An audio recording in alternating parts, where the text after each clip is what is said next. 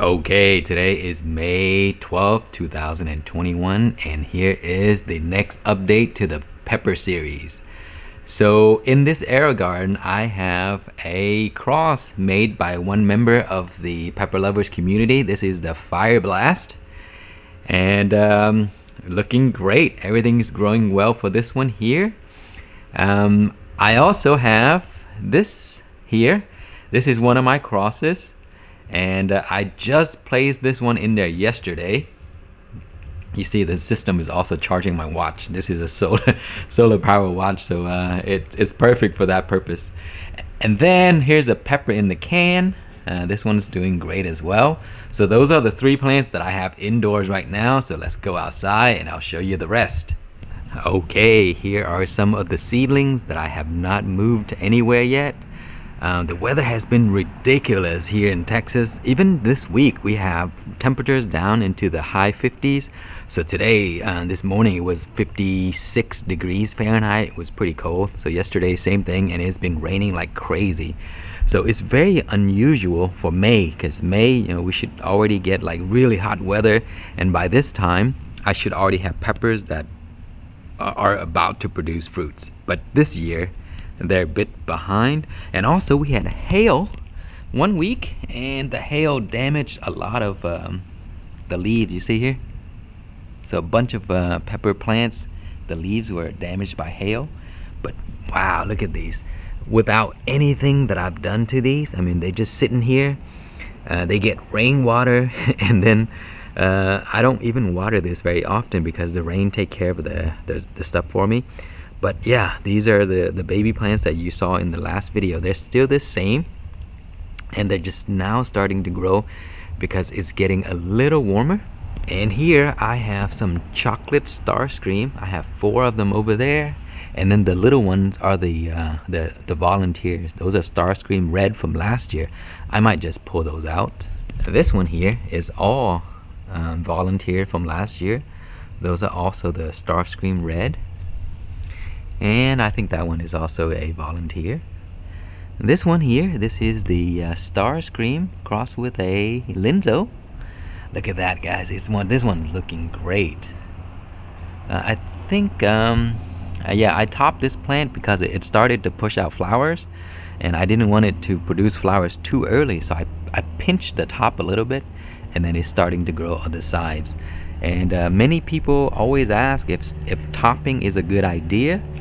Under good circumstances, topping is not too much of a good idea because it does set the plant back. But for me, I need to set them back because I didn't want a plant this size to produce fruit already, because then it'll slow down growing. So I pinched the tip off, and you see now it's growing wider. And so here are some more. These are the ones that I added later. And this year I'm doing something a little different with these large containers. So I have this little compost bin here in the middle, and I have been throwing a bunch of like, you know, leftover stuff that we use, or like stuff in the garden that I pull out, grass and stuff like that, and a little bit worm casting sometimes every once in a while when I want to feed them. So basically this is a compost bin, and that's how I feed the plant for now. So what I usually do is I'll put all of the cuttings or leaves or plants that I pull out of the garden, or stuff that I banana peel and all that stuff, I stuff it all in there, and all you have to do is grab a little bit of soil and put it on top, and if it's moistened a little bit, it slowly will break down. And so you see here, these are the stuff that have been broken down, and that's what I use to feed my plant for now. Okay, and here are some plants in containers, and I'm supposed to move these around, but I think this may be a spot for them. You see all the rain that we've gotten, you know, see the soil has been leaking out, and it causes all of these lines right here. But yeah, they're not doing very well because it's just too wet, too cold. Not much growth on these yet, but once it gets warmer, it will have a lot more progress. So same thing with here. You see that? Those are my compost bins, so I've been throwing stuff in there. And you see these are already flowering, you see that?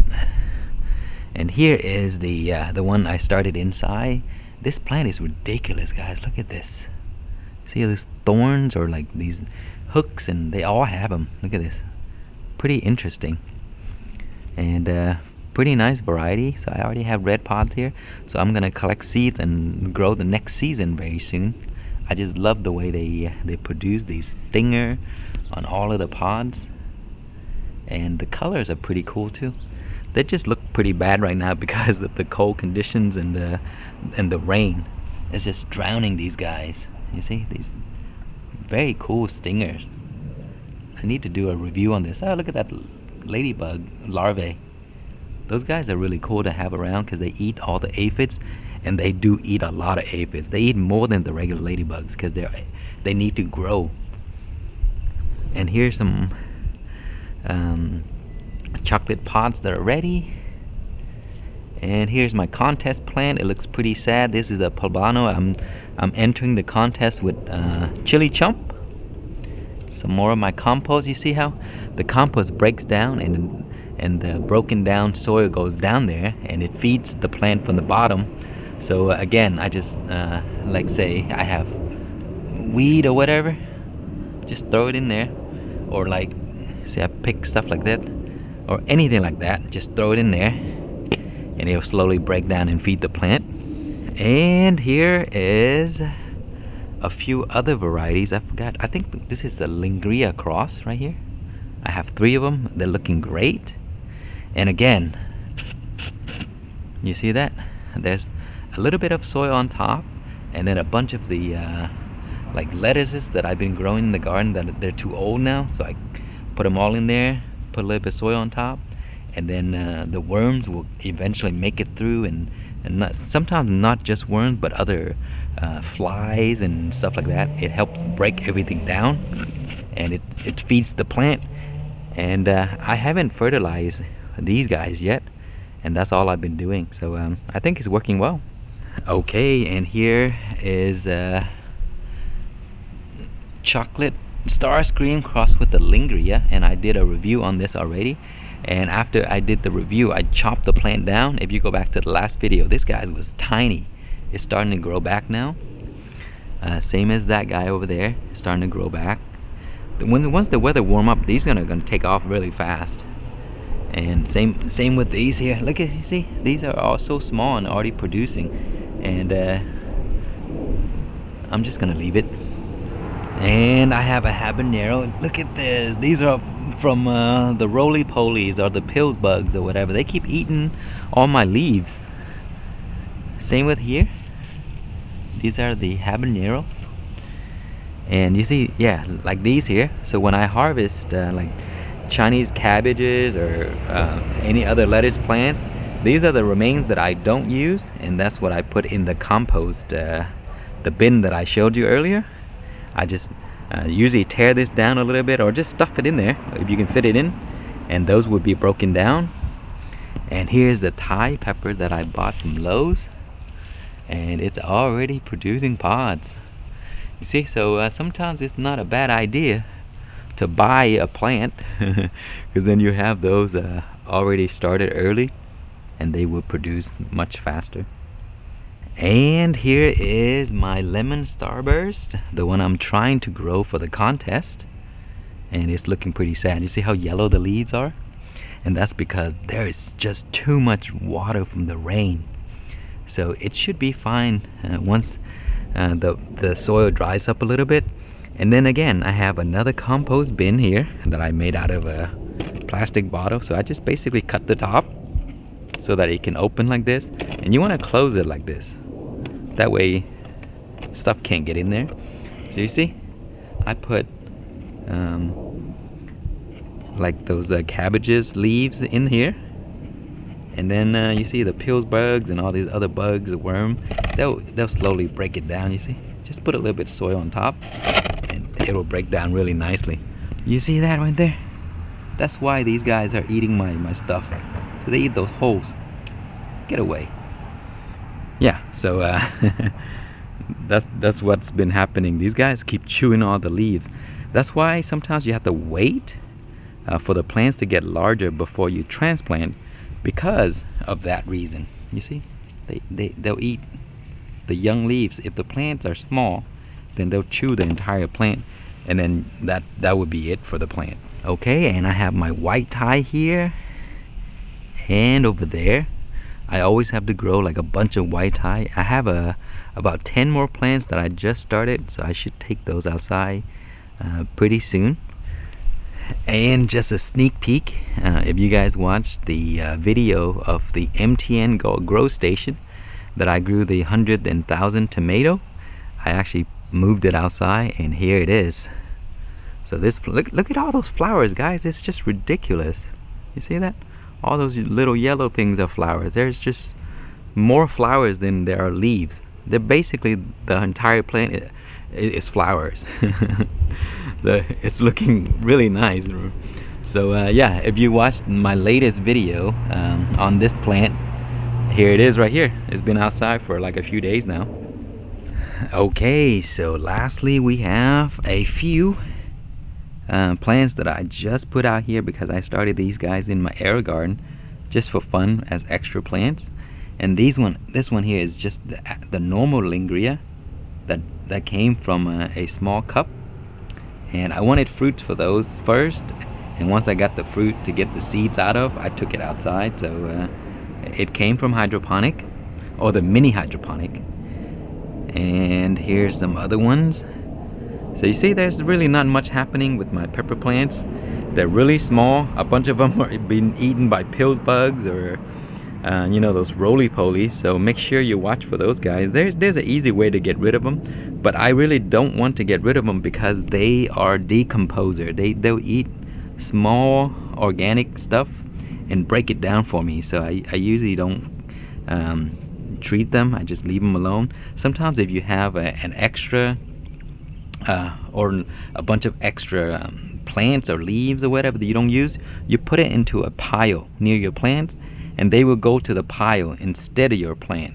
So as long as they have stuff to eat, they usually avoid your young plants. And not always, but for the most part that will work. Okay, so that's basically the update for my pepper plants for now. And you see my garden, I still need to clear them out.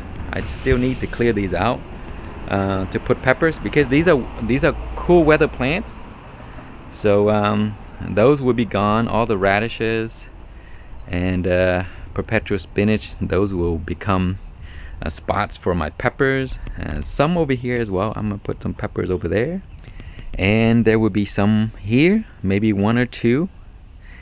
And you see those comfrey, I've been cutting a bunch of those comfrey leaves, and that one goes into my compost bin as well. These are great. They grow super fast. Like, I mean, literally 3 days and you get like enormous leaves like that right there, like this. And you can cut a few of these leaves, shred them up into small pieces, and put them into that compost bin that I mentioned earlier. And every few days I cut these, because that's how fast they grow. They grow crazy fast. That's the beauty about comfrey. And they also produce these beautiful flowers here, which attract a lot of bees. Bumblebees really love these, and also regular honeybees. So they're good for your peppers and your other stuff as well. And I have a few extra here. You see these peppers here, they're extra. And you see that the pills bugs are eating them here. So they usually eat the bottom leaves. Sometimes they even crawl up to the higher leaves. So if you have, see these leaves like this, put them in a pile, and they will avoid that. They'll go to this. And here I have another bed that I need to get rid of for my peppers. And I actually have a few volunteers. I think these are all Sugar Rush. These are all Sugar Rush right here. And this is I think this might be a Serrano, maybe, or a Pablano, maybe, one of them. But I know those are Sugar Rush. They're volunteers. And then here are all of my radishes. I will have to clear some of these out as well for peppers. But the radishes are really cool, guys. You see, look at this enormous bulb right here. That's a purple daikon. They get really big. And this is the Korean radish for making kimchi. So I'll make some room, but I'll keep the radishes until they're ready. See that? Beautiful. Oh, there it is. That's my ghost pepper plant that I bought from Home Depot. And you see that little one right there have been eaten up by the pills bug, and that one's okay. The bugs have been a really problem this year, but it's okay. I have a lot of extra plants. And then here, I need to clear these as well. You see all of this. These are all gonna be peppers. Those are cilantro. Man, I've been eating cilantro like since December. And yep, all these will be for peppers. That's pretty much it, guys. This is just a quick update, but also showing you a little bit around the garden. These are radishes right here. I eat the pods right here. I'm just jumping all over the place. But anyway, that's pretty much it. In the next update, you're going to see much more plants being transplanted, and maybe some tips along the way when I do that. But today is just just a small update to show you the status of the plants, and that's it. So thank you so much for watching. Please like, comment, and subscribe.